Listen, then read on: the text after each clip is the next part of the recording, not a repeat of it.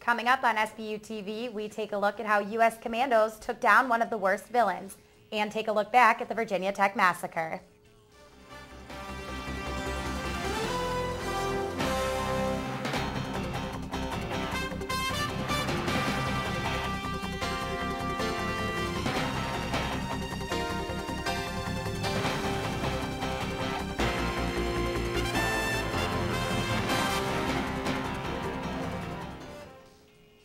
Hello and welcome to SBU-TV. I'm Lauren Adams. And I'm Christy Andrzejewski. The terrorist leader responsible for more than 3,000 American lives has finally been killed.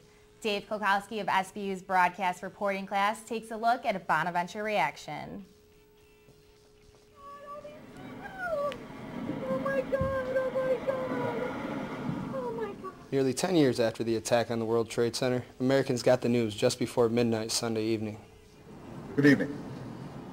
Tonight, I can report to the American people and to the world that the United States has conducted an operation that killed Osama bin Laden, the leader of Al-Qaeda. St. Bonaventure students and people worldwide quickly turned to Twitter to voice their opinion, as nearly 4,000 tweets were sent per second.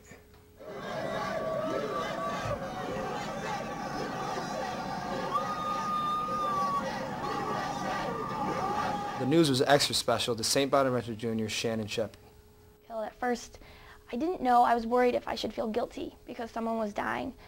But then my mind immediately flashed to my dad, he works for the U.S. Navy. He was in the Navy and now he's a civilian.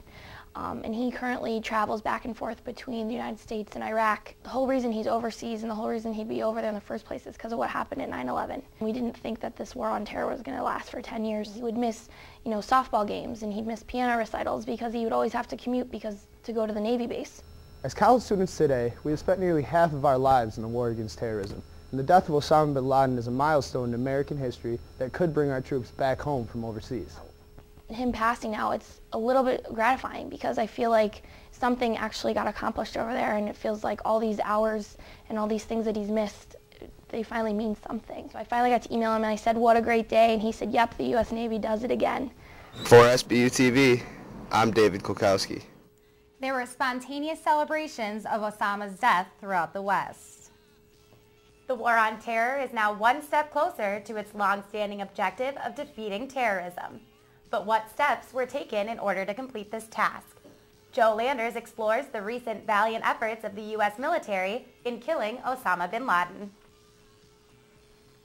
Americans flooded the streets with rejoice late Sunday night as news broke that the 9/11 mastermind, Osama bin Laden, has finally been found and killed.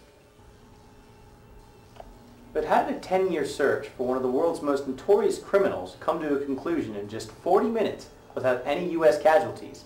Let's take a look. Just before dawn, 4 U.S. military helicopters flew over the compound, located 60 miles outside the Pakistan capital, Islamabad. Bin Laden's guards then began firing at the helicopters, damaging one Black Hawk and forcing it to crash land just outside the compound walls. But that didn't stop the elite Navy SEALs equipped with night vision goggles and M4 carbine rifles from entering the compound. Despite taking heavy AK fire from bin Laden's bedroom window, the Navy SEALs stormed the building, killing 2 al-Qaeda lieutenants. As the surprise raid proceeded, President Obama and his advisors watched live from the Situation Room as Navy SEAL helmet cams provided real-time footage. Once the Navy SEALs reached bin Laden's bedroom, bin Laden used a woman as a human shield as a cowardly last-ditch effort. The Navy SEALs shot and killed the woman and then turned fire on bin Laden, striking him in the chest and the left eye. In about 40 minutes, the most critical task of the mission had been completed. Bin Laden's body was being flown to the USS Carl Vinson aircraft carrier in the North Arabian Sea, and it was aboard this ship where bin Laden was granted an Islamic burial at sea. For SBU-TV, I'm Joe Landers. President Barack Obama encouraged the U.S. to, quote, remember that we can do these things not just because of wealth or power, but because of who we are. One nation, under God, indivisible, with liberty and justice for all. Are you wondering who will be heading St. Bonaventure's journalism school next fall? Well, so are we. Dean of the School of Journalism and Mass Communication, Lee Capola, announced last year he would be stepping down after the 2010-2011 academic year. Now, more than a year later, the Jandoli School is still wondering who his replacement will be. Earlier this semester, we reported the university expected to narrow its 3 final candidates down to 1 and appoint a new dean by the end of February. But as the semester comes to a close, still no announcements have been made. SBU-TV was denied interview requests by the university regarding the subject. Head of the search committee, Pat Vecchio, also declined to comment, but did say, quote, "This matter is complicated and nuanced, and I don't think I could adequately portray it in writing, much less in a television interview." SBU-TV has learned that one of the 2 final candidates turned down the position and another is still under consideration, but not likely to be offered the job. The source also said an interim dean will most likely be appointed. The enrollment office is finalizing the numbers for the incoming students for the fall of 2011. If the numbers are not met, however, faculty members may have to go without salary increases. The end of the academic year approaching, the admissions office is finalizing the enrollment numbers for the fall of 2011. Our enrollment goals have not changed throughout the year. University officials said they hope to increase the university's overall enrollment numbers. We would like the freshman number to be above 500, about 525. But again, it's a matter of reaching an overall of new student enrollment, which is about 625 students. Faculty members may be concerned about the future enrollment numbers. According to a letter sent by the university to faculty members, salary increases for the fall of 2011 are contingent on future enrollment numbers, making meeting those goals that much more important. The university in general is a tuition-driven institution, and so the decisions about the budget and any kind of ramification about that is dependent upon us achieving multiple components around the tuition. But how is this increase different from past increases? That would compare to 588 new students last year. And what does this mean for the future of SBU? So we feel all in all very excited about our upcoming fall class. For SBU-TV, I'm Connor Mooney. According to university officials, freshman enrollment will not reach 500 students, meaning the university has failed to meet its goal. The noise of bulldozers and backhoes signaled the start of the project the Bonaventure community has been waiting on for years. Mike Vitron of our broadcast reporting class bounced around to get his story.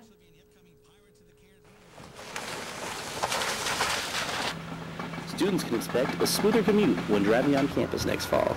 On April 11th, D&H Excavating started the roadwork the Bonaventure community has heard so much about for the last 2 years. Now that the university has secured state funds, Facilities Director Phil Winger explains where the process is at now. We're building these roads, rebuilding them completely, and that means digging down to good soil and starting up again. Winger said that although the road behind the Riley Center is in the worst shape, starting construction there would have only interrupted the flow of daily commuting while students were on campus. Crews decided to start at the main entrance instead. Here's what a driver sees through his or her windshield while driving 10 miles below the speed limit behind the Riley Center.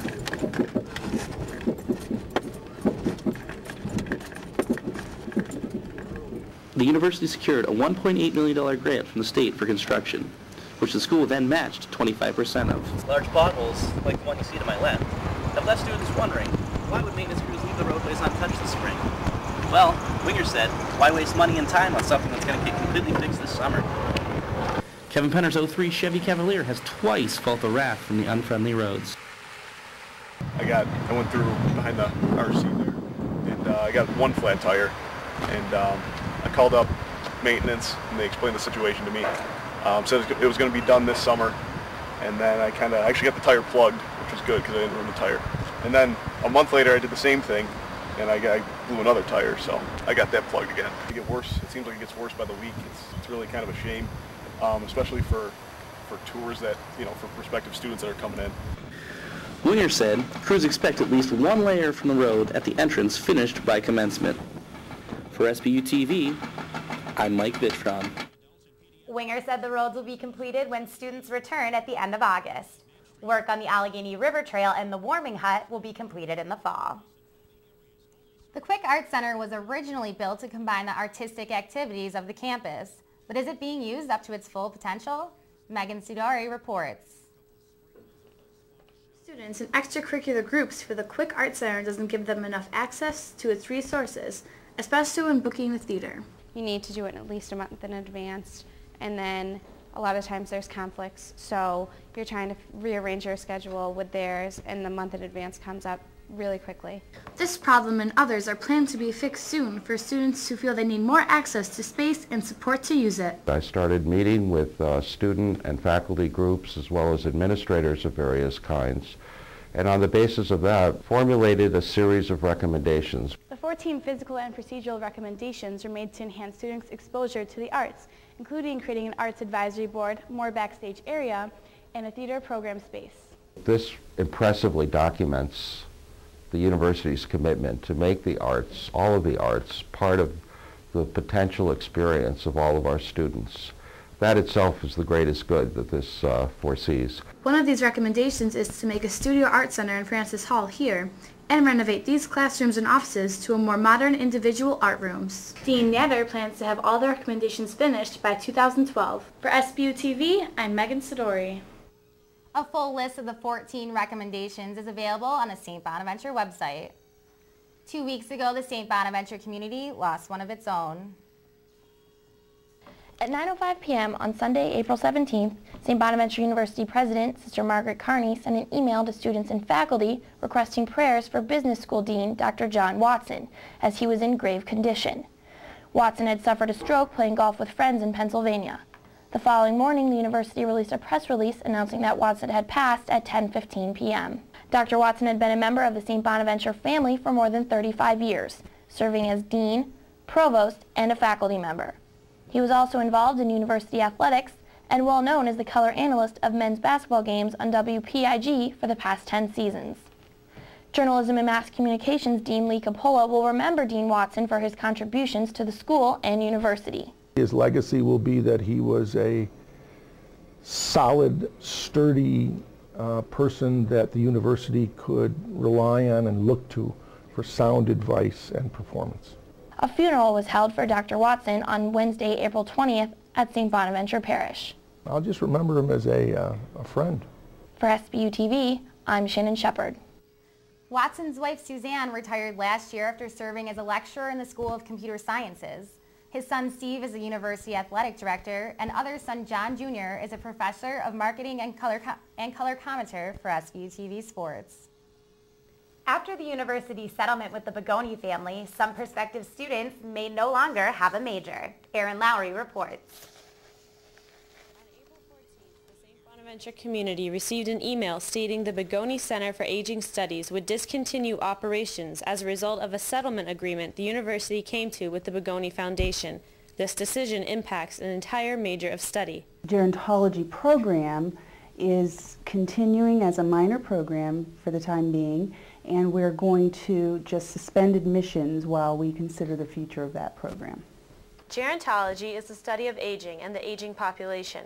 For the 11 students in the Gerontology program, they will be allowed to complete their course of study. But for one student, that is proving to be difficult. They're letting us finish it, but a lot of the classes that I need specifically aren't being offered next fall, and they may not even be offered next spring, so that would mean that I would have to stay an extra semester instead of graduating on time. Paul and Irene Bogoni made their first donation to the school in 2003. Later, the couple pledged $1.5 million towards the Grace Project, which led to the creation of the Bogoni Center for Aging Studies. The Bogonis also donated money to fund the Rare Books Library Edition, but when they felt their contract about the donation was broken, the Bogonis took the issue to court. The settlement between the university and the Bogoni Foundation could trigger the decision to end the Gerontology program as a major. To suspend admissions, the institution has a precedent for suspending admissions, but to put a program on moratorium, to discontinue an academic program, that absolutely requires engagement of faculty and the Faculty Center. For SBU-TV, I'm Erin Lowry. A decision about the Gerontology program will likely be reached later this year. What was supposed to be a search for a missing person has turned into the discovery of 8 murder victims along the popular beaches of Long Island. Our very own Brittany Wally went back to her hometown for the story. This morning there are fears that a possible serial killer is on the loose and will strike again. Getting some new information here. 3 more sets of human remains found along the beach. They have found 10 bodies so far. What began as a straightforward search for Shannon Gilbert, a missing prostitute from New Jersey, has led to a murder mystery. Gilbert was last seen in May 2010 on Oak Beach after visiting a client who responded to her ad on Craigslist.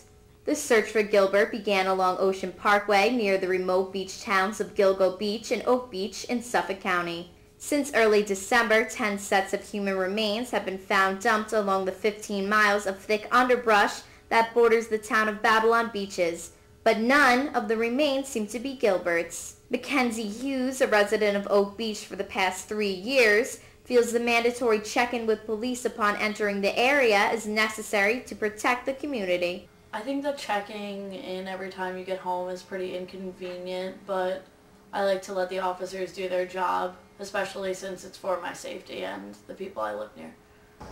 The 4 victims discovered in December have been identified as former prostitutes who posted their ads on Craigslist. The 4 bodies were found wrapped in burlap sacks, leading investigators to believe this was an act of a serial killer. As the search continued in early April, 4 more bodies were found in another area north of the parkway, as well as a skull and human teeth. The state of the condition of the bodies has led investigators to believe they have been hidden for the past 2 to 3 years. As summer approaches, the terrain along the parkway will grow thicker and greener, making it more complicated to find any remains that may still linger there. Suffolk County Police Commissioner Richard Dormer told reporters the investigation is still underway. We want to do this before the spring foliage goes in. It makes it more difficult. And if there are any more bodies out there, we want to find them. Hughes says this will not affect her beach plans for the summer. I think I'll still be going to Gilgo, but not at night. For SBU-TV, I'm Brittany Wally. Police have begun to assess the profile in an effort to narrow their search for the killer or killers and are offering a reward up to $5,000 for information that will help solve the crimes. Last month marked the 4-year anniversary of the shooting at Virginia Tech. St. Bonaventure's Dean of the School of Arts and Sciences, Dr. Wolfgang Natter, was a professor at Virginia Tech at the time of the massacre. I sat down with him to talk about how that day affects him still. Dr. Wolfgang Natter started his day on April 16, 2007, like he started every day at Virginia Tech. But then something happened that changed everything. This is a day, almost every detail remains quite vivid. It hasn't faded in memory. That was the day Song-Wee Cho, an undergraduate at Virginia Tech, opened fire on campus, killing 32 students and faculty members and wounding 17 others. The news of the event didn't sink in right away. Both myself and all my colleagues were really in a state of shock, I'd say, for at least weeks afterwards. Natter stresses that more than just the victims bore the brunt of the tragedy. No one who was on campus that day or who was part of that university community was unaffected. Though the effects of the shooting at Virginia Tech remain with Dr. Natter to this day, what also remains with him is the response other universities had to potential violence following the event. One of the few comforts for those of us who lived through that at Virginia Tech is the knowledge that other universities have learned from that and have sought to institute measures to make sure we're as prepared as possible. He's pleased with St. Bonaventure's efforts to make students aware of and prepared for dangerous situations. We have procedures here. They're good procedures. We have an excellent communication network set up, but that also entails responsibilities of readiness. Dr. Natter's experience at Virginia Tech has him urging everyone in the campus community to take precautionary drills seriously. If and when the unimaginable were to happen, there's no time really to be inventing your protocol. You need to know what to do. You need to know the drill. And that's a responsibility all of us should shoulder. For SBU-TV, I'm Lauren Adams. Dr. Natter spoke to the Bonaventure community about his experience when the university celebrated a violence prevention week called Enough is Enough early last month. Buying on the cheap is a lifestyle for some college students, but there's more than that involved in one local thrift store's business. Broadcast Reporting's Emily Linder reports. Okay, that's about $10. Thrift stores like the Bridge in Allegheny, New York offer used clothing at a low price. Residents from around the area take advantage of the deals, but recently, shopkeepers have seen an increase in sales from college students. We have some regulars that come week after week. St. Bonaventure student Chris Rady is one such regular. Probably like 80 or 90% of my wardrobe is from the thrift store. So. When he was younger, Chris went to thrift stores with his brother to find Halloween costumes, and soon after it turned into a hobby. But there's only a certain amount of money he'll spend on one item. No more than like $2-3 bucks. Thrifting isn't all about the attractive price tag. It's about the cool clothes. I've gotten things from department stores and then I see people wearing them and I'm like, oh, I have that shirt. Like, I'm no different than everybody, but like, if I have like thrift store stuff, it's like, no one else has this, so. For SBU-TV, I'm Emily Lindner. Today's poor economy means thrift stores across the nation are increasing in numbers. The past 6 months have brought both joy and heartache to the gorilla keepers at the Buffalo Zoo. SBU's Kate Pelzinski of the broadcast reporting class has more. On April 10th, the zoo's 29-year-old female gorilla, Becky, died unexpectedly. She got sick very, very quickly, and then within a week she was gone. Head keeper Cindy Griffin said Becky began to limp, leading the keepers to believe she had simply injured her leg. Said, okay, she sprained her leg, possibly she broke it, maybe we have a hip out of socket, something that we could fix. Becky was put on antibiotics as a precaution, but when she failed to show signs of improvement, Griffin said the vets decided to re-examine her. By Sunday, she was so ill she couldn't get up. Becky died while under anesthesia. And, you know, of course that was heartbreaking. Griffin says the keepers aren't the only ones feeling the pain. It was especially heartbreaking to watch her 10-year-old daughter, who's still here, who was looking for her. This is the first gorilla death since Omega, the dominant male silverback, died about 8 years ago. It was really, really hard because you can't explain it to them as much as you want to. The keepers and gorillas are just now starting to find their new normal. The first week was, you know, really, really tough, but, you know, time does heal. While the keepers mourn the loss of Becky, they are thrilled with the newest addition, baby Amari. So we were very, very lucky last year to get a recommendation for our gorillas, our male Koga and our female Sydney. The gorilla breeding process starts when they are taken off human birth control pills. The pregnancy is closely monitored and usually lasts about 8 months. Sydney has turned out to be a fantastic mother. The baby is now 6 months old and we have yet to have our hands on it. Griffin looks forward to the future of the zoo. We do hope at some point in the not too distant future to have an outdoor exhibit. So we could definitely have gorillas out for a good deal of the year. This is the spot the keepers hope to turn into a future outdoor exhibit for the gorillas. For SBU-TV, I'm Kate Pelzinski. The outdoor edition will be open year-round. This will allow the zoo to increase the number of gorillas kept at the Delaware Park location. A local museum that pays tribute to war veterans turns 15 at the end of this month. For a closer look into the World War II Museum in Eldred, Pennsylvania, Jeff Cole from SBU Broadcast Reporting Class reports. The small 800-person borough of Eldred, Pennsylvania is home to one grand museum. The Eldred World War II Museum was founded Memorial Day in 1996 in recognition of the roughly 1,500 men and women who worked in the munitions plant in Eldred during the war. Museum Director Jay Tennis said the museum serves as a reminder of the 16 million Americans who fought in World War II. World War II actually represents one of those times when freedom as we know it was under attack. Mr. Tennis said between 4,500 and 5,000 people come to visit the World War II Museum every year. He said they come from all over the United States and all over the world, including places such as Australia, New Zealand, Moscow, China, and Canada. One of the museum's main exhibits pays tribute to Colonel Mitchell Page. Museum curator Steve Appleby said Colonel Page and 33 of his men held off about 3,000 Japanese soldiers during the Battle of Guadalcanal. This is the kind of guy that we want our kids to look up to, not Snoop Dogg or LeBron James. The museum also features a Purple Heart Room, a Holocaust display, a recreated command center and observation post, and part of an actual submarine. Museum admission is $5 per adult and is free to visitors 18 and under. Tennis said about 1,000 World War II veterans pass away each day. He said visiting the museum can be an overwhelming experience for some veterans. It often happens too that a World War II veteran is brought to tears as they go back and they remember some of their buddies that didn't get to come home. For SBU-TV, I'm Jeff Cole. The museum is open year-round, Tuesdays through Sundays, except on holidays. Having trouble finding a job? LinkedIn is the newest social media website that offers career and networking opportunities. SBU-TV's Felicia Woolley of the broadcast reporting class has more. LinkedIn is the newest social media to hit the internet. Unlike Facebook and Twitter, LinkedIn is designed to help companies and future employees connect. St. Bonaventure's Director of Safety and Security, Vito Ches, is LinkedIn and praises the site for its originality. Unlike Facebook, you don't put a lot of pictures and video. Here it's mostly resumes and company information. When you're looking for work, it allows you to do a lot of research. When you already have a job, it gives you good networking. It's pretty good. It's easy to use. It seems to be the way of the future. It's what all these hiring agencies are using now.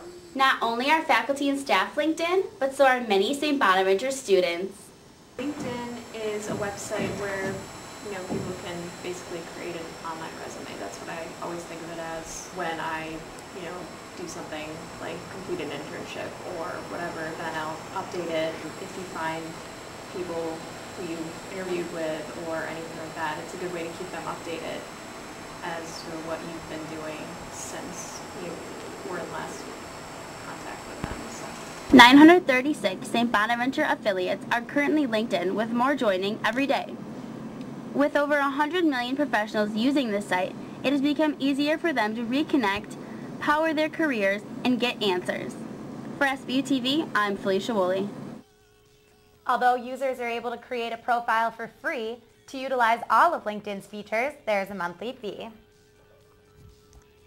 Coming up in sports, how a new bat design is changing college baseball, and an in-depth look at some of our international star athletes.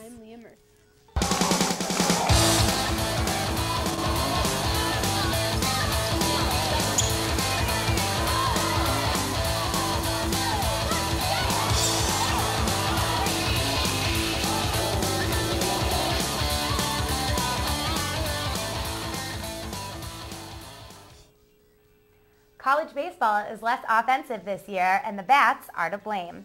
SBU-TV's Kevin Clark reports. The familiar sound of an aluminum bat has turned into, which is just like wood.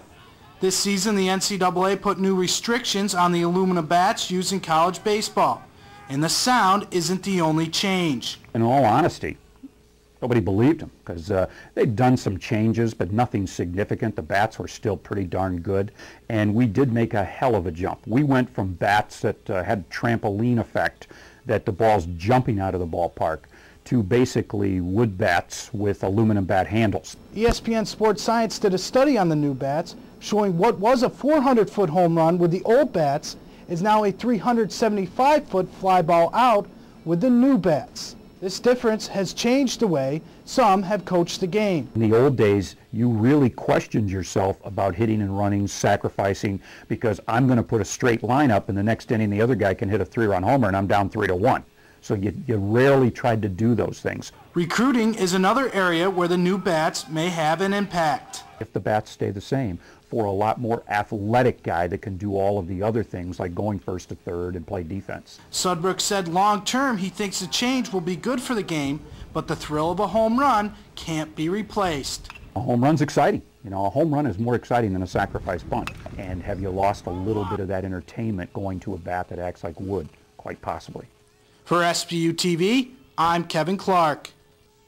Last season, St. Bonaventure hit 39 home runs, and through 36 games this season, the Bonnies have hit only 15 home runs.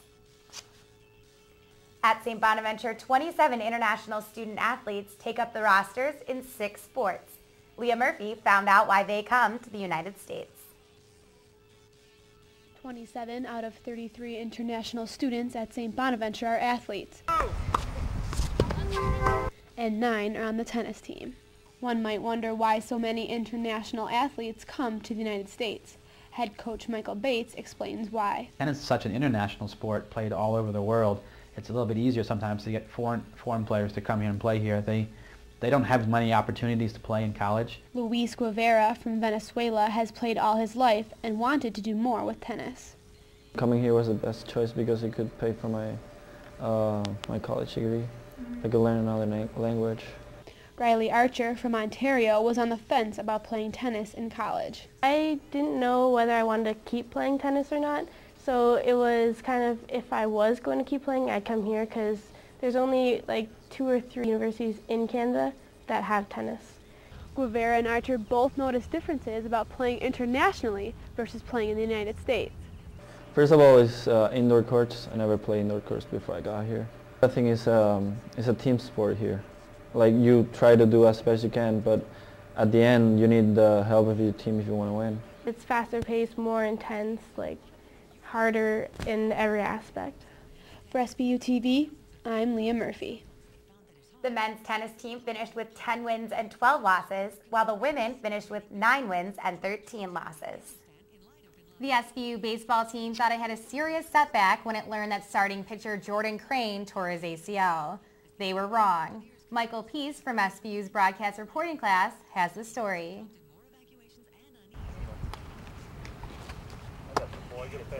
Pitcher Jordan Crane hurt his knee in January in a pickup basketball game. The news got worse when his MRI revealed a torn ACL. All of a sudden, his junior season was up in the air. As soon as I got hurt and they said it was a torn ACL, I thought I was done for the season and I had to redshirt. And I was kind of bummed. Then I went and talked to the doctors and they said that I could try a brace. So, lifted my spirits. Despite the injury, Crane has emerged as a top-flight starting pitcher for the Bonnies with impressive performances against St. Louis University, Fordham, and Xavier. Crane wears this DonJoy brace on his left knee while pitching. He goes through a specific regimen before and after he throws. So far, the work has been paying off for him. Initially, after he tore the ACL, there was a lot of swelling. So the first steps are we got the fluid out of his knee, which was, icing, electrical stimulation, some compression wraps, general range of motion exercises, until the swelling was out. With the Bonnies' Atlantic 10 schedule half over, they are on track to make their first A-10 tournament since 2008. If this ends up being the case, Jordan Crane and his left knee will be a big reason why. Yeah, as soon as the season's over, I'm going to have surgery probably within a week or week and a half after that. That'll be a 6-month rehab, so hopefully we'll be ready for next season. For SBU-TV, I'm Michael Pease. The Bonnies are scheduled to play past graduation. We'd especially like to thank the students from broadcast reporting class who contributed to stories today. Many of them will be back in the fall with SBU-TV. That's all this semester for SBU-TV. I'm Christy Andrzejewski. And I'm Lauren Adams.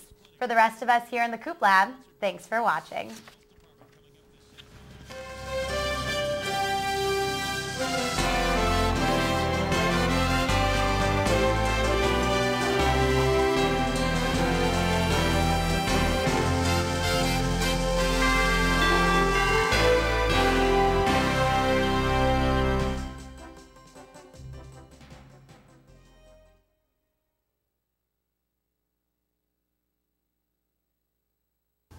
And now it's time to take a look at what all our seniors have done this year. So sit back, relax, and enjoy the show. Forget that Housekeeping Services offers hold on. Again, I want to wear the ball cap, yeah. Even with his experience as a motivational speaker, it took some time for Coach Muchek to get his team... Nope, that was wrong. Oh, the sun. Oh, okay. I'm going to have to do this a couple times because the sun's like right there. Isn't the only fun thing to do at Pumpkinville. Should I smile? I feel like I look very serious. Well, they're struggling. I know. Even the first 2 conference series for the Bonnies are away from Fred Handler Park, which could be challenging. Steve have reached a record high. I messed it up. I was like, drive to a... Do you like me flipping the page? Yeah, I like that. Okay. Do you think I'm talking okay, like loud enough, or is it going to sound too quiet? I can probably... Take two. Cove has model while playing... idea of an entertainment. All right. How's my hair look? The 6th annual Bona. Nope, lost it. The 6th annual Bona. Having A! Okay. Am I still in shot? The 6th annual Bona. Stand up in 3, 2. Stand up. Okay. Beat me. Beat me. Beat me.